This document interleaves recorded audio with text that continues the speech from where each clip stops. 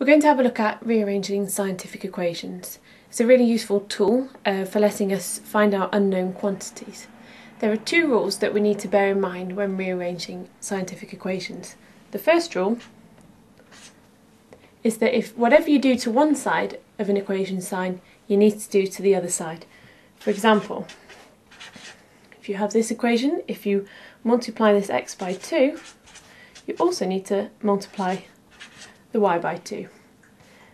The second rule to bear in mind is that the quantity divided by itself is equal to 1.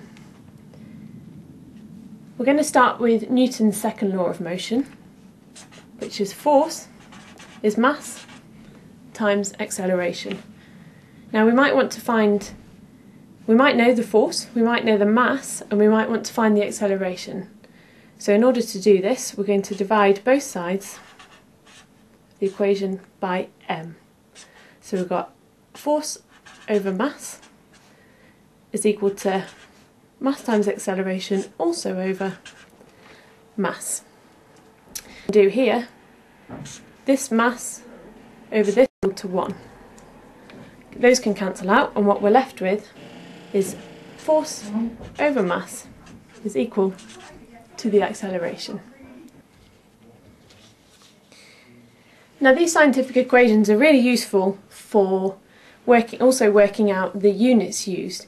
So in the example we've just looked at, where we know that the acceleration is the force over the mass, we can use this to work out the units of the acceleration. So the units of the force, the units are newtons, which can also be written as kilogram metre squared per second. The units of the mass are kilograms. So for the acceleration, the units that we want to find, we have the units of the force, which is the kilogram metre squared per second, and we have it divided by the units of the mass, so multiplied by 1 over kilogram. Now we know from before that kilogram divided by a kilogram is equal to 1, so the units of acceleration can be written as metre squared per second, because that's all we're left with, which can also be written as metre squared second to the minus 1, which is the correct scientific notation. So let's have a look at another example of rearranging equations. We'll have a look at speed of a wave, v, is equal to the frequency multiplied by the wavelength. Now if we wanted to work out the wavelength, this one, what we need to do, divide both sides by the frequency. So we have speed over the frequency, frequency times wavelength over the frequency. This one and this one can cancel out. And what we're left with is the wavelength is equal to the speed over the frequency. Now once again, to work out the units, we want the units of the wavelength, lambda.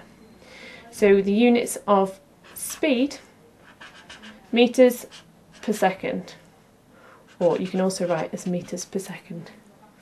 The units of frequency is 1 over time, so 1 over second, or second like so. So what we have here is the speed, which is metres over second, divided by the unit of frequency, so we have 1 over a second. That's a second. This is a bit confusing, but what this means is that s can come up here, and we have a second there. So what we have is metres per second multiplied by second. That and that cancel out, and we're left with metres, which is a unit of length, which is exactly what we'd expect for measuring a wavelength.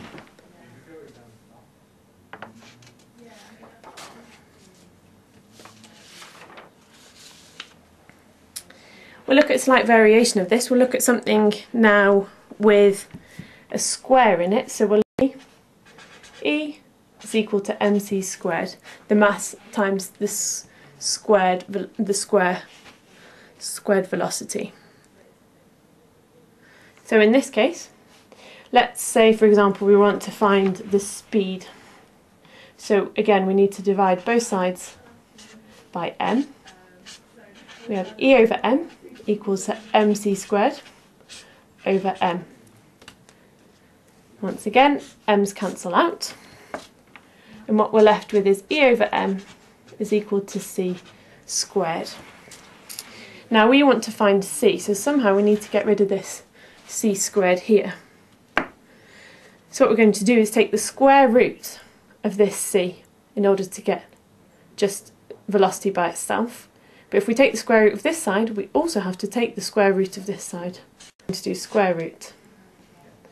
So we have E over m square root is equal to the square root of c squared, which gives us c is equal to the square root of E over m. So really important rules. If you do something to one left-hand side of the equation sign, you also need to do it to the right-hand side, and a variable divided by itself is always equal to 1. Now we're going to have a slightly more complex type of rearranging equations, and we're just going to use dimensionless parameters. We'll just use p, y and t, and it doesn't matter what they refer to. So we have the equation y is equal to 2p t p minus t. Now in this sort of example you might be asked to rearrange the equation and give an expression for t. Now it's a bit complicated because t is on the top and t is also on the bottom, so we're going to have to do some sort of manipulation. So the first thing to do is to bring this up onto this side. You're effectively multiplying both sides by p minus t. So we have y, p minus t is equal to 2p t. Now this side can be multiplied out so that we get rid of this bracket, so we're left with yp minus yt is equal to 2p t. We don't do anything to the right hand side because all we've done on this side is multiplied it out. So now what we're going to do is add a yt to both sides of the equations, or if you want to think of it, you just take this over onto the other side. But if you're taking over a minus yt onto the other side, this sign changes into a positive. So what we're left with is yp, so we're plussing a yt, so we get rid of that one, is equal to 2pt plus yt. And we know from the question that what we want is t, so we can do the reverse of this step that we did up here by multiplying out a bracket, and what we're going to do is create a new bracket. So on this side remains the same. We have t multiplied by 2p there plus y. And again what we're going to do is take this over the other side, but by the other side, because it's a multiply on this side, it becomes a divided by on this side, so dividing both sides by 2p plus y.